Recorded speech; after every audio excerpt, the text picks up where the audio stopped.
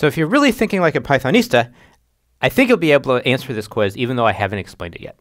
So what do you think a value error is, as was raised in this example? So here are the choices. It could be something really special, unlike anything we've seen before in Python. It could be a stir that describes an error. It could be an object that is an instance of the exception type. It could be an object that is an instance of the IO error type. It could be an object that is an instance of the value error type. And I'll tell you as a hint that exactly 2 of these are correct.